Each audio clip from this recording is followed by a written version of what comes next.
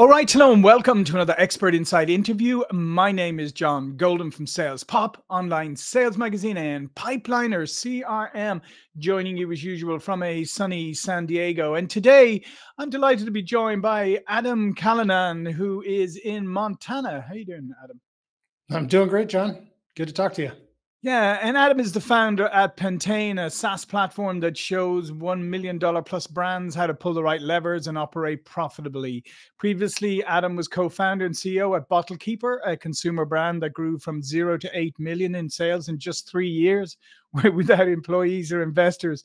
It's quite an achievement. I mean, getting to 8 million in revenue in 3 years alone, but without investors or employees. And this was acquired in 2021, an 8-figure company with just 4 employees. And what we're going to talk about today is showing early stage companies how to operate profitably. And I guess, Adam, that's one of the big challenges, especially with early stage companies, and especially with the mantra that was certainly pervasive a few years ago, and that's like growth, growth, growth, growth at all costs. Don't worry about the don't worry about the bottom line. Don't worry about the expense side. Just grow, and you know, work for some people, but for a lot of people that gets them into trouble very, very quickly. So especially given where we are now, what is the advice you would give to an early stage company right now? I mean, frankly, it's the same advice that I would have given to an early stage company 3 years ago when cash was floating around like it was free. And that is the common mistake that we see at Pentane, and I've seen in the early stage startup world that I've operated in for the last 20 years, is that expenses and things inside of a business, namely payroll. I fully appreciate that I took a very extreme stance on that with Bottle Keeper and trying to operate with no employees for the entire duration of the business. But payroll and office and all these things that we have a tendency to add on to a business. And the typical story is this, you know, founder operator has an idea, starts generating revenue, starts having, you know, sort of air quote success. And that we think that that's going to last for forever. And you know, it never does, obviously, but like, that's just the mentality. So we think that we need to gear up for this thing to continue on this epic trajectory. And we gear up by solving problems with payroll, meaning that we have problems inside the business and we hire people to solve them. Instead of looking at technology and a lot of other avenues to do that much more efficiently. We go and we open an office, but it's not an office that we would fit in today. It's an office that we can grow into in the next year or 2 or 5 or whatever that is. And then, you know, in the case of the free money train that happened in the COVID world, and you know, this is cyclical, right? I mean, this happens every 10 years. You also think that you know, all you need to do is hit this next milestone and you'll be able to go and raise at 3x or 10x or whatever your valuation, and like the money is going to be unlimited. And that is not the case anymore. So it's just, we have to maintain control of the fixed expenses inside the business in order to give the company and the revenue systems inside the company the remote possibility of getting and remaining in the profitable territory. Yeah, one of the things you said there, it's just very interesting because I do think it's a common trap that companies fall into, and that's scaling by people. And every time, as you said, every time you identify, oh, there's something else, or there's something I need to get off my plate or whatever, we tend to put it together into a job description and hire somebody to do it, instead of, as you say, is looking at, are there tools that can do this? Can I contract this out? Do I even need a full-time employee for all of those things? But we tend to be so focused on pushing the business forward that you scale by people. And then you end up with, if the company does grow, and you end up with those unwieldy middle management layers. Yeah, absolutely. And you know, in that early stage of business, the reality is, we go and add the people without having any understanding of how the business needs to respond to pay for those people, how the revenue is going to need to increase, and if you're using ad spend to drive the revenue, how much more ad spend are you going to need to drive at what return on ad spend in order to create what amount of revenue?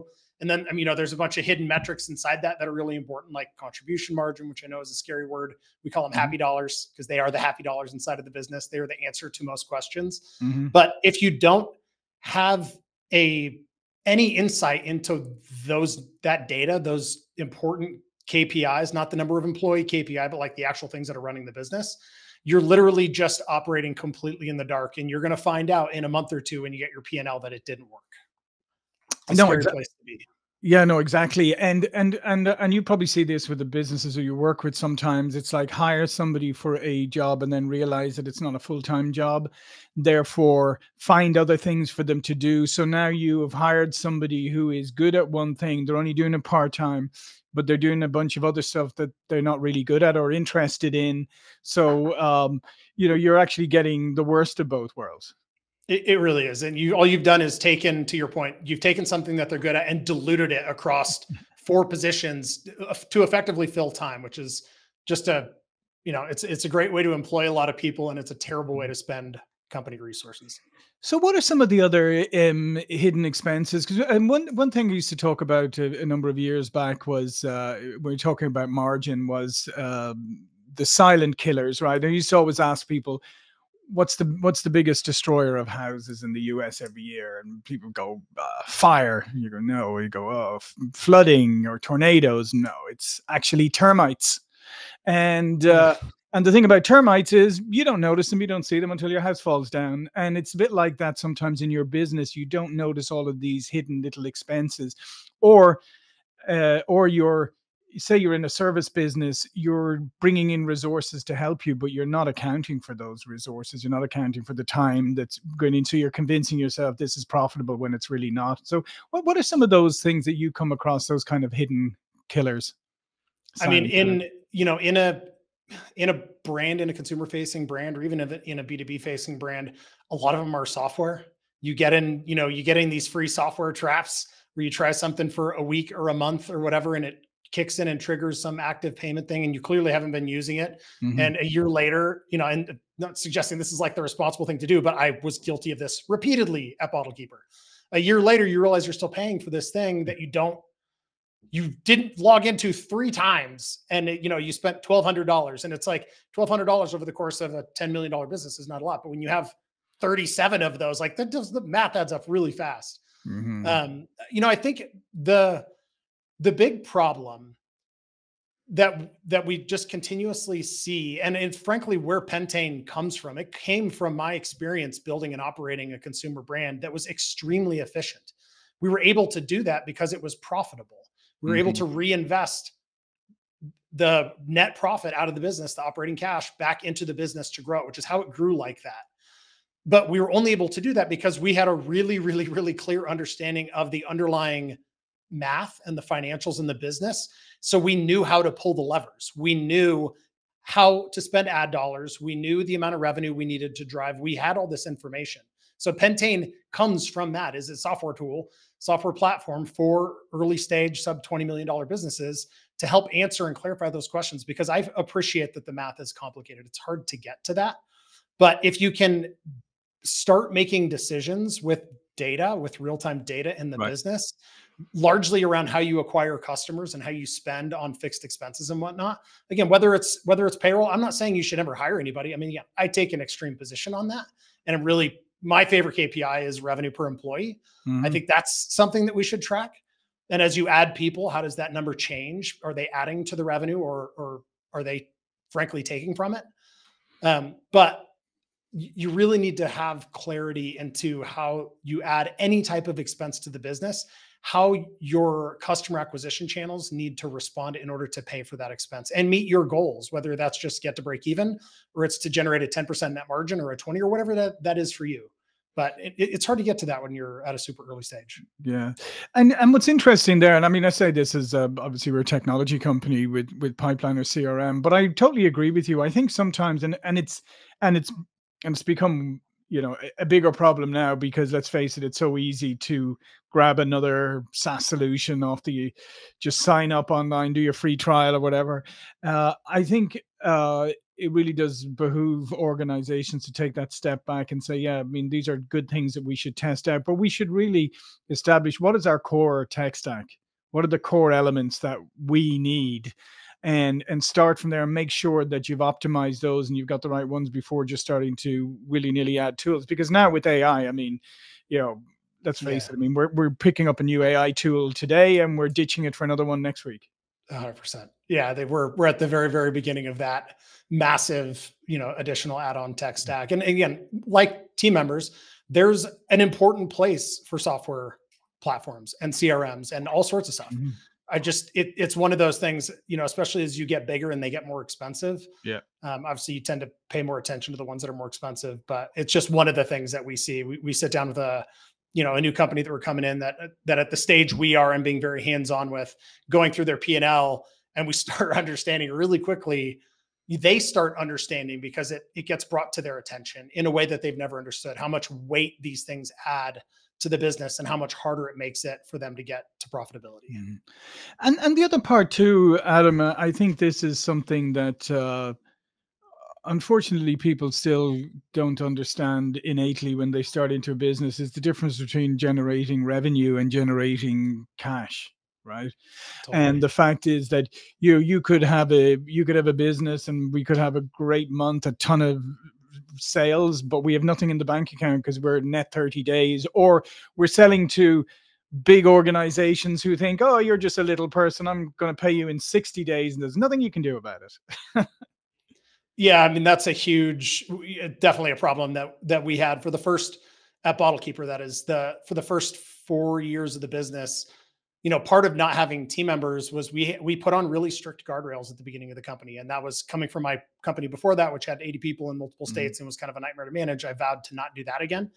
And the guardrail we put in place was that we wanted to build a scalable business that could operate on technology that didn't need employees. And the result of that is we said no to retail distribution for the first 4 years of the business. And we had a lot of interest in it. And I just knew that we weren't going to be able to go and do that effectively unless we hired a person to do it. And we were not going to hire a person. Right. The outcome, though, is that when we went to retail, we had a massive wait list. We had a lot of demand. So in the first year of retail operations, we went from 0 to 5,000 stores in the US. Right. So we got to experience firsthand then what getting into like the account receivable cycles and trying to, get into managing cash flow. And that is a whole other science in itself.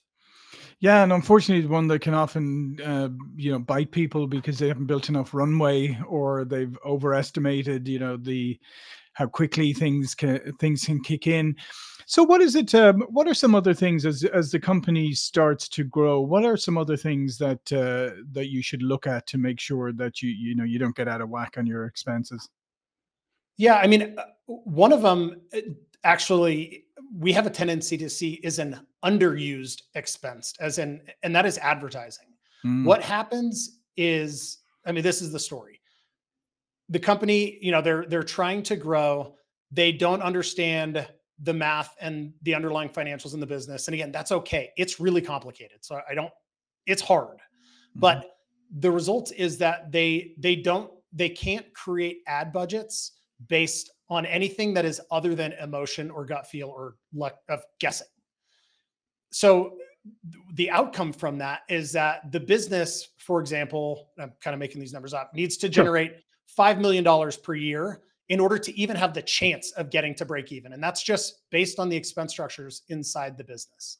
And the CEO or the head of marketing, whoever's responsible for this, goes to a marketing agency and says, we are going to spend $500,000 per year on advertising. Here's your $500,000 budget. It needs to generate $5 million per year. And the marketing agency is like, okay, I mean, that's a 10 times return on ad spend. Yeah. That is completely unrealistic in 99.9% of circumstances. But that budget was completely arbitrarily made up. That's just what they threw some stuff at the wall and came up with. And the reality is they need to be doing $10 million in revenue at, $3 million in ad budget, which gets them down to a realistic return on ad spend. But the fact that they can't figure out the underlying math means that nobody was set up for success. The marketing agency could not be successful. The business itself had zero possibility of being successful. So that is one area, and we've seen and have had a bunch of clients that have come through that they get into Pentane and the system tells them the amount of ad dollars they need to spend over whatever period of time and achieve a realistic return on ad spend to drive the amount of revenue to get to break even. And we, I mean, that system is constantly Right. telling people that they're spending a third of what they need to be spending. Yeah, and I feel like that's one of the biggest challenges that faces people, because number one is advertising. I mean, it has a number of different results to it, obviously, but Sure. um, I think people think, oh yeah, getting my business up, I'll get onto Google Ads right now, I'll dump a little bit of money in there, and everything's going to be cool, and things are going to start flowing through, which, as you say, they don't. And I think I think part of it is people underestimate how much money you do actually need to spend on advertising in order to get the return, especially nowadays, and that can be daunting. It absolutely can. I mean, we were in the heyday of paid media. I mean, BottleKeeper got launched when Facebook launched their video ad platform. We were right at the beginning of that, and that was a big part of that massive trajectory. And that game, I mean, it literally, year after year from that point forward, it was like a boa constrictor around the neck of the business that just tightened and tightened and tightened, and it's not going to get looser. So, doing acquisition via partnerships and other much more organic means of customer acquisition is super, super important. Lifetime value, LTV, is super, it's always important, but it's now more important than ever because that acquisition cost now needs to stretch a lot further than it used to. Yep. And then using, I'm also not saying you should never use paid media, like using that to add fuel to the fire, I think is a brilliant strategy, but building the entirety of the business around it is a very, very dangerous game today. No, absolutely, and obviously with the changing algorithms and everything like that, constantly it's a challenge to keep up with it. And then, what are some more you would say just enduring issues that companies face, like that they would have faced like 20, 30, 50 years ago that they still face today? Well, I mean, to kind of beat a dead horse here. One is not understanding the math inside the business, really not understanding how the company makes money. This all came after BottleKeeper got acquired, and I took some time and I consulted a couple of businesses that my wife and I had invested in. One of them was a $20 million business. It was very profitable. And I got kind of under the hood of the car, and they had no idea how the business actually made money. They knew that they had revenue and they knew that they had expenses. And at the end of the year, revenue minus expenses met net profit. And although that's true, it's significantly more complicated than that. So I think understanding, at least getting a basis of understanding, you don't need to know all the math. That's the point of our system, is simplifies a lot of very complex concepts to tell you what to do and how to pull the levers to get to profitability. I think multi-channel now is more important. I mean, it's continuing to get more important than ever. 2 years ago, everybody thought retail was dead. That proves to not be the case. Building direct to consumer as a brand is incredibly important, particularly if you can do it organically, and then being able to leverage that across into retail is a pretty beautiful situation. But I don't like the cycles of building businesses on pure fundraising, and that, a handful of people have made a lot of money, raising $1 zillion and blowing that up, and 99.99999% of the other ones have imploded. No, absolutely. So I think business fundamentals, take it to basic, operate profitably as quickly as you can. Yeah, and I think that's really good advice. And I think anybody, running a business or starting a business or whatever, getting that financial acumen, as you say, you don't need to understand, you don't need to become an accountant, but I mean, to certainly be able to understand the numbers and to be able to see how, A minus B, where you get to see and understand all the components therein are really important. And I just like that. I think that's a great takeaway for people, is that investing that little bit of time. There used to be this great book called, financial accounting for non-financial people or something like that. I can't remember. I read it. First time I owned a P&L, I read that book, but I think it's such a critical piece. It really is. I mean, you can still be the creative and the CEO visionary, but having just a base level understanding of how to read a P&L, and just literally, you need to understand three things: fixed expenses, variable expenses, and then the simple equation of contribution margin. Your revenue minus contribution margin. Revenue minus variable expenses equals contribution margin, and your net profit is equal to your contribution margin minus your fixed expenses. Like that is the only important equation in the whole thing, because you can either decrease fixed expenses or increase contribution margin, both of which will directly impact your net profit. Yeah, absolutely. Well, listen, Adam, this has been fascinating. All of Adam's information will be below this video. But before we go, please do tell people a little bit more about you and Pantene. Yeah, you can spending a lot of time on LinkedIn. Pantene is a profitability platform that comes out of my decade of experience building a really lean, profitable e-commerce business. And I'm at a stage of wanting to share that experience with as many people as possible. So you can find us at pentane.com or find me on LinkedIn. Excellent. And like I said, all of Adam's information will be below this video. So thanks again, Adam. Thank you for watching and listening. I'll see you all again very soon. Thank you. Thanks, John.